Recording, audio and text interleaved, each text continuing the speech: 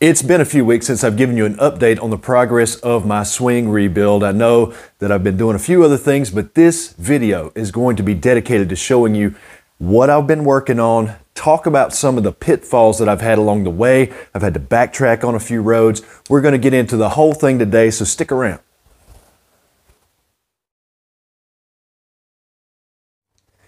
Hey everybody, and welcome back to Golf Test Dummy, the channel where I use my game to help your game, hopefully. I want to walk you through some of the things I've been drilling and some of the things I've been working on to build my swing. If you remember a few weeks ago, I talked about trying to build a swing that would last me a lifetime, that I didn't have to make a bunch of changes as I went along, because I am going to be changing over the next several decades, hopefully, and I know that I'm going to lose muscle and strength and speed and flexibility. All of that athleticism eventually kind of tapers off as you get older, and I've got a lot of pains. I've got wrist pains, I've got knee pains. I know a lot of you guys out there have pains, and that is one thing that I want to avoid. I don't want to get into something to where I'm going to have to quit golfing for 2 or 3 months at a time to let my body recuperate because I've been taxing it with the swing that I use. So if you remember a couple of the foundational blocks, and I'm just going to warm up here as I talk. I'll kind of do that as we talk here. But one of the big things that I wanted was something simple. I didn't want a bunch of swing thoughts flying around in my head. I did not want to have to get up and make a checklist and say, okay, have I got this? Is that? I want it to be a really simple concept. That's one. The second one is that I did not want to rely on muscle and flexibility, because, as I said, those things are going to deteriorate as time goes on. And if you're reliant on muscles, and when you're in your 20s or your 30s, you can muscle a golf ball. And that's what I did for a lot of my golfing life. You just muscle it. And you can overcome a lot of things with your athleticism and your flexibility and your strength, and you can hide and mask a lot of those things. But over time, as you get older, those things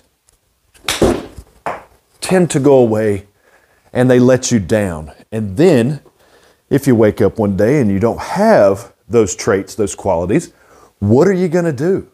How are you going to play golf? All of a sudden, you need to come up with another way to get around the golf course. So I do not want to be reliant on those things.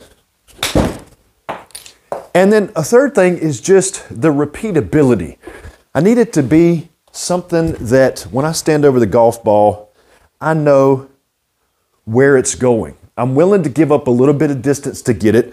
That's part of the reason that I have a new set of irons and that I've gotten a new driver, which that video will be coming very soon, by the way. I'm going to show you guys the new driver, so look for that video to be coming. But with my old clubs, I had more distance, but the distances that I hit each club were inconsistent and unreliable, and I had more of a two-way miss, which now I've got more of a one-way miss, and that helps me get around the golf course and know a lot more about what's going to happen once I hit a golf shot. Now, once I get warmed up, I'm going to show you guys some down the line and some face-on views. I want to give you some images of that because this is a swing that is still in progress. I'm still in the experimental, let's see how we're going to dial this in type of phase. And I've had a couple of setbacks along the way. I've gone down some roads in trying to build this swing and found myself getting off task. I'm not always finding bad results. It's not always a case of that. What it ends up being is I start to realize, hey, yeah, you're hitting good shots, but you've kind of lost the point of this whole exercise. I found myself relying on muscle and flexibility, and I was hitting some really good golf shots, but that's not keeping true to some of the components that I want to include in this swing. As I said, I may be able to do it now. 5 years from now, 10 years from now, 20 years from now, am I going to be able to do the same thing? So I had to backtrack. I had to backtrack and come back to square one and start over again. Then each time that I try something, I have to ask myself, is this really simple? Do you have to use your brain and go through checklists 100,000 times over every shot? Is this reliant on muscle and flexibility and leverage and all of those things that are going to go away. And is this very repeatable? Is it consistent? Can you play with it? Checkpoint number one thing that I want to include is simplicity. I don't want to have a bunch of thoughts standing over the golf ball. How can I do that? I can tap into things that I already know how to do and make that the model or the basis for my swing. For instance, throwing a ball, golf ball, tennis ball, baseball, football, doesn't matter. It's a step and a throw. I don't have to think about that. I can do that now until I'm 80, maybe not throw it as fast or as far, but that step and throw is so simple. It's so simple. And honestly, if you don't have the coordination or the ability to simply pick up any ball, see a target, and step and throw, you're going to struggle with golf as well. You're going to struggle with it as well. So what am I doing here? I'm seeing my target. I'm holding the ball comfortably in my hand. I don't have a death grip on it. I'm not holding it like a baby bird. I'm somewhere in between. I'm just holding it. I'm not even thinking about grip pressure. I see a target. I know that I want the ball to fly straight toward that target, and I can almost imagine the speed of it in my mind. And then I just throw. Now, the step and throw just happens. The follow through just happens. This arm moving over to the side for counterbalance just happens. The hip turn, the chest squaring up, it all just happens. Now, my short game, if you've watched those videos on my pitching and my chipping, it's all based on trying to throw to a spot. So right there at that white dot, just throwing to a spot. Why can't I extrapolate that? Why can't I take that same concept and apply it to longer shots, right? So this is what I've been experimenting with. So now I want to go, there's a red one out there at 100 yards. And I'm just going to throw it to that spot. See how close this gets. It's to the red dot. Some would say that the ball is disconnected, and so you need to think about throwing the tool rather than the ball. So I am still playing around with that concept. It's not written in stone yet.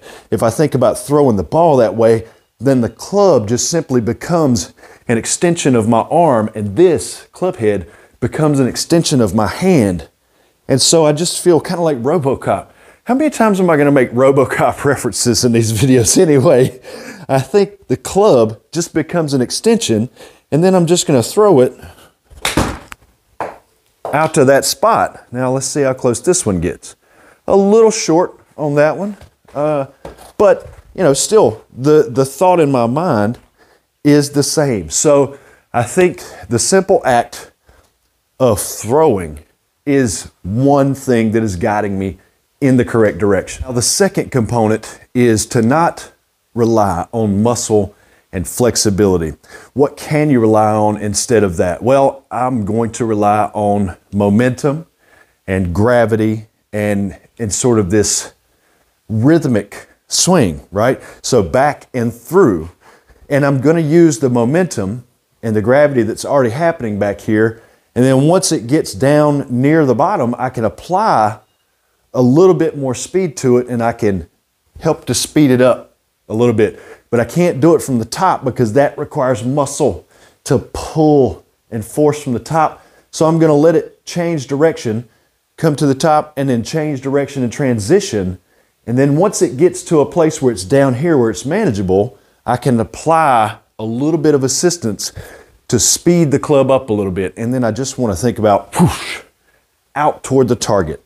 So let's see, if I set up normal now and I think about that, give it a little bit of a beat at the top, a little bit of an extra second to sort of transition. Yeah, little pause at the top. Man, that is just a game changer. When it comes to swing path and all that, I've had some trouble being on plane. When I get to the top, I would have this sort of where I would try and muscle it over and the club head gets off plane, and I've got to throw angles at the bottom to try and get it to square up. Whereas if I just take a second at the top and just give it a beat and get ready for the throw, give it that little pause, and then it starts to fall, and then here, whoosh, I can throw. I can't throw from here, but I can throw from here. I don't know if this has made a difference in my swing plane. I haven't looked at it. I don't care about the video. I don't care what I look like. I don't care when I put my swing up if somebody can pick it apart and say, well, you're doing all these things wrong. All I care about is the result. Well, you can see the golf ball, you can see the screen, and hopefully, you're not going to be able to see all of it, but hopefully you can see most of it. So we're just going to make a swing here. And there you go, little baby draw.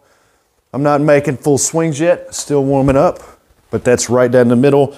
Baby draw with these clubs. What I've noticed so far is that I either hit it pretty straight with a little bit of a draw, or they draw a little heavier. The fade doesn't happen. There is the occasional block, but for the most part, it's pretty much a one-way miss. Yeah, another baby draw. Again, I have no idea. I have not looked at video down the line from this angle to pick apart my swing, to look at it, to see if I got the wobble at the top, that extra little beat at the top, that little pause. It really makes all the difference. That was a good one. That was super solid. Just beautiful contact. My apologies that you've got to see all my crap over here that's normally not on screen. But anyway, it's a garage. Calm down. It's a garage. Anyway, I'll show you some of these for a face on. I don't know. Again, you're probably not going to be able to see the entire swing. I can at least show you the basic motion. So in my setup, as I'm getting ready here, I'm just thinking about, okay, what spot on the ball do I want to make contact with? Where's the start direction? Do I feel balanced? Do I feel like I can move and throw? All of the sort of predictive things that Sean Clement talked about. I just think about that. And then I try to imagine out of the side of my peripheral vision in my imagination, I imagine that ball taking off and the club going through in the direction that I want it to go. And then from there, I just kind of take a beat and I'm thinking about a momentum-based gravity throw. Wow. That is smoked. But it has to be relaxed. It has to be confident. I think a lot of golf instructors talk about confidence. And what is confidence really? Confidence is something that you've worked on time and time again, and you know that the results are going to be X or Y. You just know because you've drilled it, you've worked on it. And I think that there's a real confidence, and then I think there's a false confidence. False confidence means that you haven't really worked on it and you're just showing up and you're just cocky. Yep, I'm going to make it work. It's me. I'm great. The real confidence is when you've done it and you've proven it to yourself and you can rely on it and trust it and the anxiety goes away. That is the real confidence. So, again, I'm just setting up and I'm not trying to kill the club with my grip. I'm not trying to hold it like a baby bird. I'm just thinking about a nice toss and a relaxed throw in the right direction. Just like that. And again, I have no idea what this swing looks like to you here or from behind me. I've got zero clue, and more importantly, I've got zero concern. I really don't give a damn what it looks like at this point, because the further I go, the more I train it, the more relaxed it's going to become, the more innate and simplified it's going to become, and I won't have to worry about I think it will sort of start to take care of itself, I guess, for lack of a better description. One of the things that I sort of had to, well, not backtrack, but really I had to get a different perspective on was in the beginning I said I really wanted to focus on using my hands because I'll always be good with my hands. And that is very true. And I definitely use my hands in the golf swing. You have to. It's the only thing that attaches to the club. So I get it.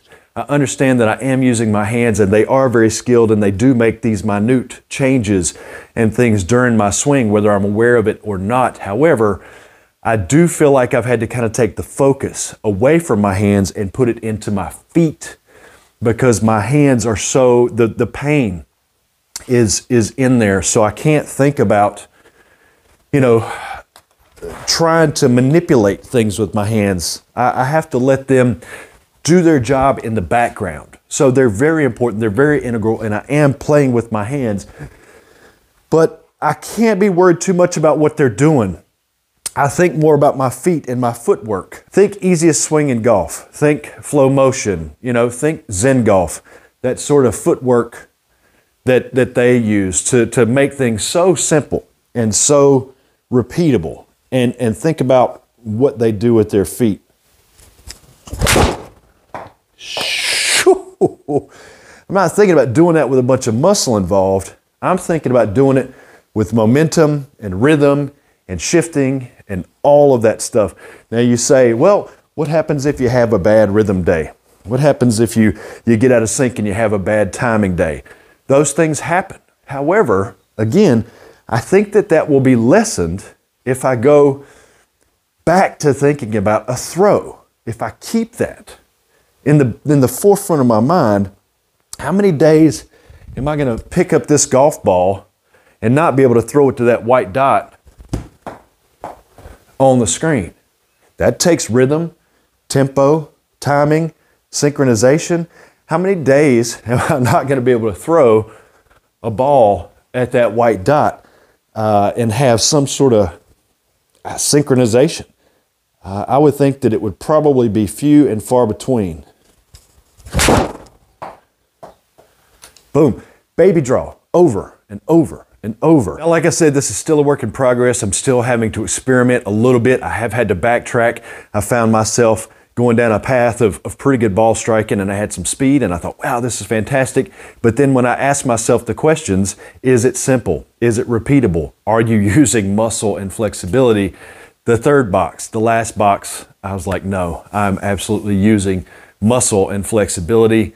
And that made me say, let's start over. That's part of the process. It doesn't bother me, it's fine. I know that I've learned something. I've just learned something. A failure is learning, and that makes me smarter and makes me a better golfer moving forward. So I'm really excited about the progress. I think now I have gotten much more things on the right track. I think I've started down the correct path. It ticks all the boxes. I haven't had a bunch of pains flaring up. Now, one thing I'll be working on as I move forward is, am I throwing the club or am I throwing the ball? I think that's still a little cloudy for me. I feel like I'm throwing the ball and the club is just an extension of my arm and the club head is an extension of my hand that helps me square the face up. Because I don't throw a ball like that, I don't throw a ball like that, I throw a ball like this. So for me, it's more about throwing the ball, and as I said, that kind of relates to my pitching technique where I'm just throwing the ball onto the green to a spot.